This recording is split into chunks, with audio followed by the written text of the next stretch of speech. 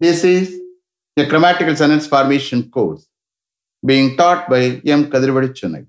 Dear friends, are you ready? Today, we are going to see Fluency in English, part 219. You just note of the heading, Fluency in English, part 219. Fluency means what? You may ask me. Fluency is nothing but the quality of being able to speak English fluently without any hesitation. That means what? When you think, you have to speak. When you think, you have to speak. That is called fluency. I am here. I will train you in a systematic way to get fluency in English without any grammatical errors. Only thing is, you have to listen with the concentration. That is very, very important. That is the key to improve your communication in English. The main heading is Fluency in English, under which we see various usages.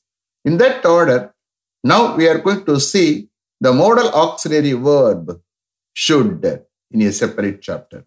I have already taken the modal auxiliary verb can, could, may, might, and would.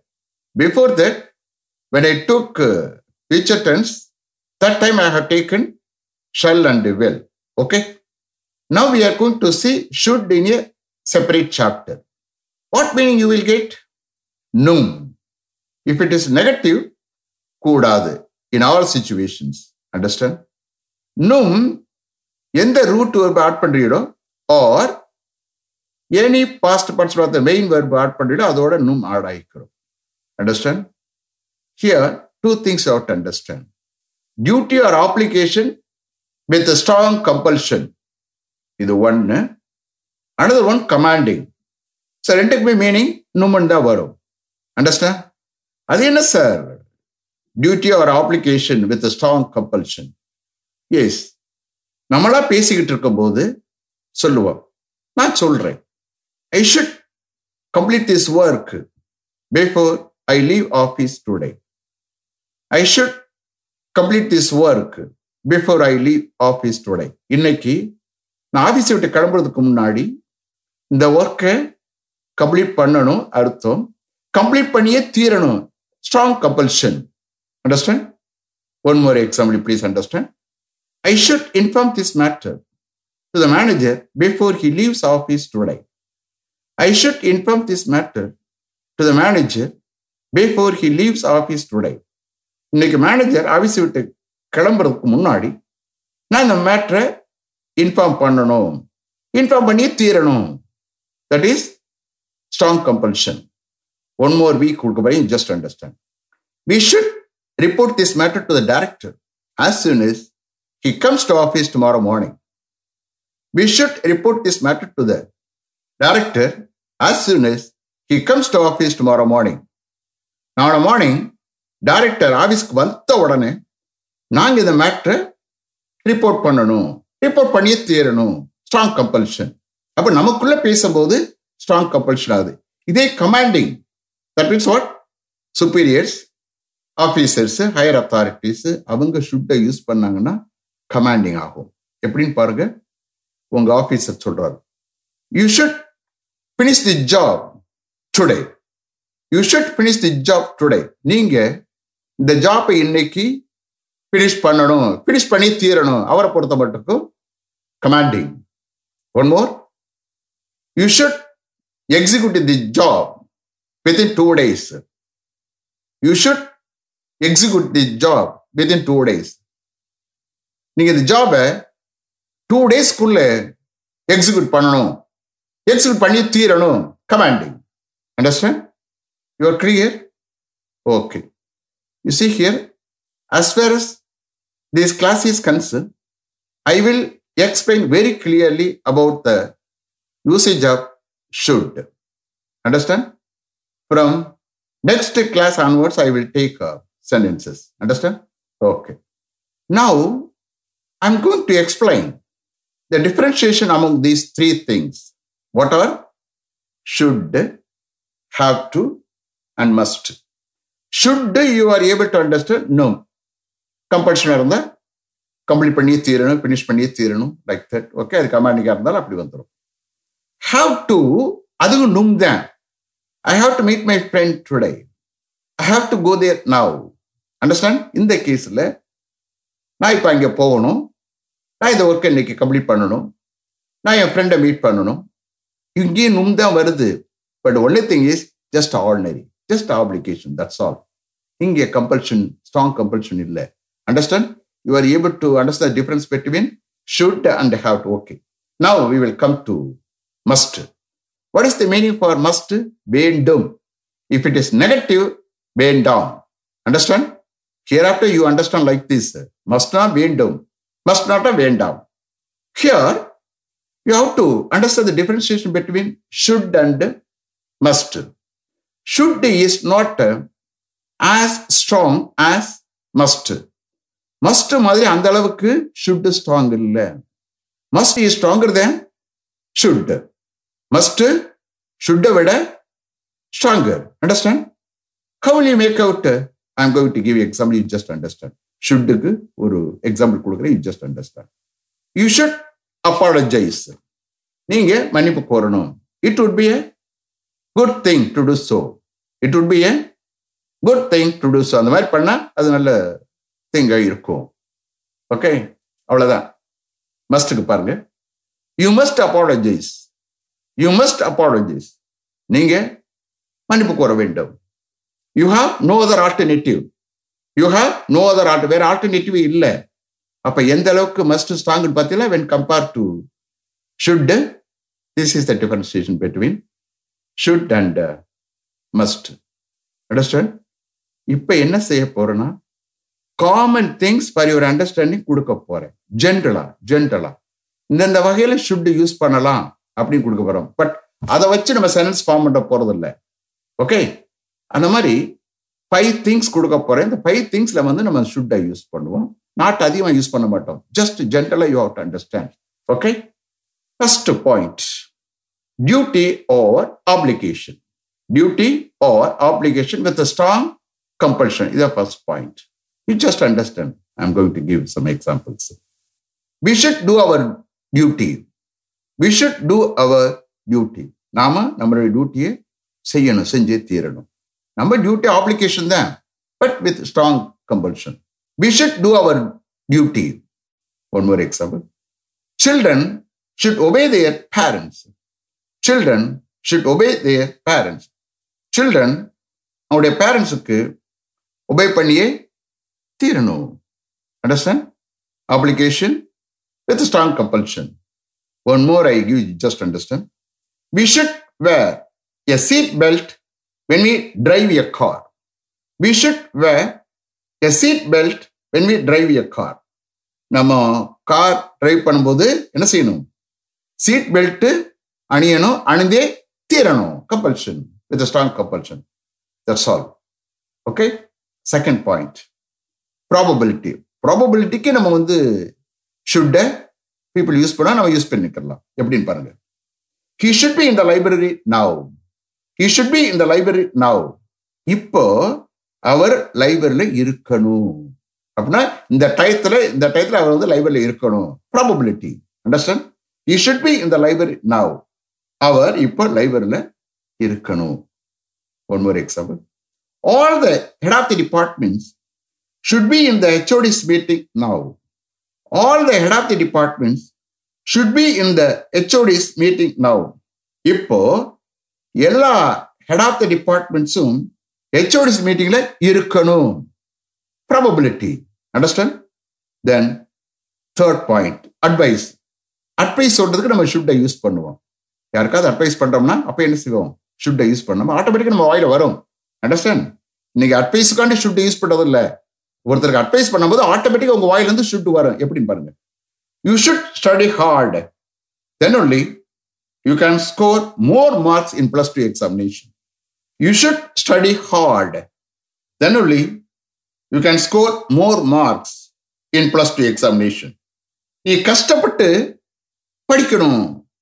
அப்பதான் +2 எக்ஸாமினேஷன்ல உன்னால அதிக marks score பண்ண முடியும். Advice பண்றேன். Understand? Next example. You should work hard. Then only you can get improvement in your life. You should work hard. Then only you can get improvement in your life. நீங்க கஷ்டப்பட்டு work பண்ணணும். அப்பத்தான் உங்க லைஃப்ல நீங்க முன்னேற்றம் அடைய முடியும். உங்க லைஃப்ல நீங்க முன்னேற்றம் அடைய முடியும். You should work hard. Then only you can get improvement in your life. One more example. You look tired. You should take rest. You look tired. You should take rest. நீங்க பார்க்கிறதுக்கு டயர்டா தெரியலையே. You should take rest. நீங்க rest எடுக்கணும். Understand? அப்ப இங்க வந்து should use பண்றோம். அப்ப அட்வைஸ் பண்ணும்போது ஆட்டோமேட்டிக்கா நம்ம வாயில இருந்து should வருது. தென் சஜஷன். அப்ப யாருக்காவது சஜஸ்ட் பண்ணணும்னா அப்ப நம்ம should நம்ம வாயில இருந்து வருது. Understand? You should apply for the post. You should apply for the post. நீ அந்த போஸ்டுக்கு அப்ளை பண்ணணும். ஓகே, நீ அப்ளை பண்ண என்னாகும், உனக்கு கிடைக்கும் அப்படின்னு இவர் சஜஸ்ட் பண்றாரு. One more example. When he comes to Chennai, you should meet him. When he comes to Chennai, you should meet him. அவர் சென்னைக்கு வருகிற பொழுது நீ அவரை மீட் பண்ணணும். இதுல கம்பல்ஷன் இருக்கு. அண்டர்ஸ்டாண்ட்? நம்ம என்ன சொல்றோம்? சஜஸ்ட் பண்றோம். One more example. If you are asked, you should give your comments. If you are asked, you should give your comments. உங்களை கேட்டால் நீங்க உங்களுடைய காமெண்ட்ஸை கொடுக்கணும், சஜஸ்ட் பண்ணணும். அண்டர்ஸ்டாண்ட்? அப்போ நம்ம சஜஷனுக்காண்டி ஷுட்டை யூஸ் பண்ண வரும் நம்ம வாயிலிருந்து. அண்டர்ஸ்டாண்ட்? நீங்க பிளான் பண்ணி செய்யறது இல்லை, ஆட்டோமேட்டிக்கா வரும். அடுத்து one more, last one, fifth point, opinion. ஏதாவது ஒப்பீனியன் அல்லது கருத்து சொன்னீங்கன்னா அப்போவும் நம்ம ஷுட் யூஸ் பண்றாம வாயிலிருந்து வரும். எப்படின்னு பாருங்க. Our organization should motivate all the employees by announcing some welfare measures to the employees. Our organization should motivate all the employees by announcing some welfare measures to the employees. Understand? So, employees க்கு some welfare measures announce பண்றது மூலமாக என்ன, அவங்க நம்ம organisation எம்ப்ளாயிஸை motivate பண்ணணும். Understand? அப்ப நம்ம opinion சொல்றதுக்கு அப்பவும் நம்ம ஷுட் யூஸ் பண்றோம். One more, the management should come forward to help the employees. The management should come forward to help the employees. Management employees help பண்ண முன் வரணும். ஸோ இந்த மாதிரி கேஸ்ல நம்ம வந்து ஷுட்டை யூஸ் பண்றோம். அண்டர்ஸ்டாண்ட்? That's all. இனிமே போறத நம்ம சென்டென்ஸ் பார்க்க போறோம். இப்போ நான் என்ன செய்ய போறேன்னா, you please understand. What I am going to now is, I am going to divide into 3 parts. In one part, I am going to give some examples pertaining to duty or obligation with a strong compulsion. Second part, I am going to give some examples pertaining to commanding. Third part, for which I am going to give some examples pertaining to negative. Understand? Some examples I will give. Tomorrow I will start. Okay? Now, duty or obligation with a strong compulsion. இது நமக்குள்ளே பேசிக்கிறது. எப்படின்னு பாருங்க. My brother should learn spoken English somewhere in Chennai before he goes to Singapore next year. My brother should learn spoken English somewhere in Chennai before he goes to Singapore next year. என்னுடைய brother next year Singapore போறதுக்கு முன்னாடி சென்னையில எங்கேயாவது என்னுடைய brother spoken English learn பண்ணியே தீரணும். Understand? Strong compulsion. But only things நமக்குள்ள பேசிக்கிறோம்.